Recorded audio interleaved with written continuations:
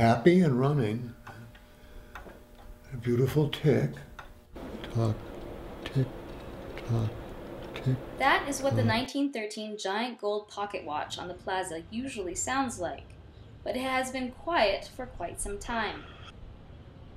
That is, of course, until Chester Johnston gets his hands on it.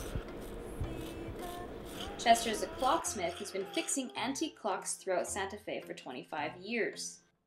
And once in a while, he gets a call about the Spitz clock. Then I put it in repair, and it's been working really off and on over 25 years. And every once in a while, someone will call me up and say, "Mr. Johnston, are you the one who worked on the Plaza clock?" And I'll say yes. Chester takes the inside of the Spitz clock, called the Works, back to his studio. He starts by cleaning the clock manually first, and then gives it a special bath. Traditional clockmaker's bath. It's composed of ammonia, acetone, soap, and water. Mm-hmm. And you put it in an ultrasonic tank. That sends an electromagnetic wave through the cleaning solution and vibrates the molecules of the cleaning solution so hard that they will clean most of this gook off. Chester shows me the different components of the Spitz clock's works. That's the key. Yeah. And this whole contraption right here is called? The works. The insides of the Spitz, the Works, were not always present in the Howard Black's company clock. Originally in 1880, this clock was just promotion for the company's jewelry store that was on the south side of the Plaza. Then there was a second working clock that was destroyed by a car crash. This gold pocket watch you see today would be the third version from 1916. The actual weight system has at least 3 or 4 pulleys, and the weight is about, it looks like a huge brick of lead, and it must weigh 80 pounds. This large clock is very complicated to put back together, but this is not the largest clock Chester Johnston has worked on.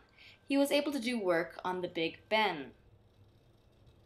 Expert clockmakers who were appointed to find out just what was wrong with Big Ben. And I accompanied them. I didn't do any actual repairing, but I had some suggestions to make, which were politely received. And so I can tell people that I worked on Big Ben. Once Chester has completed cleaning it, he now has to test it to see if it works. Putting the clock up on this stand was quite a job because it's quite heavy. As you can see, the frame is brass, and that makes it heavier than heavy.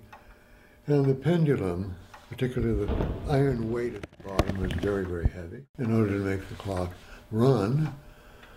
And so very soon, within a couple of days, we expect to reinstall it in the Plaza clock. And that is exactly what Chester Johnston and his colleague, Michael Cochran, set out to do, which turned out to be quite a challenging endeavor. Shelf and get it oriented so it was correctly lined up with the watch tower at the top. And then we had to string the cable through the pulley grooves in the dark. That's with our fingers, and some of our fingers bled.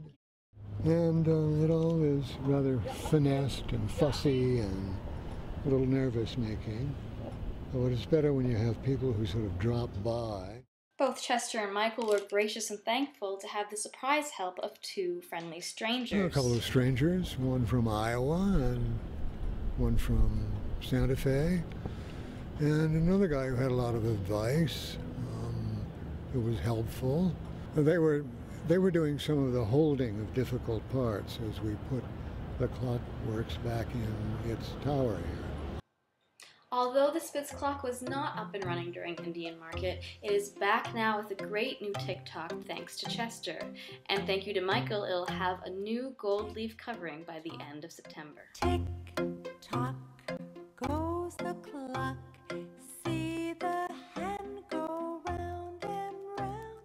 Tick-tock goes the clock. See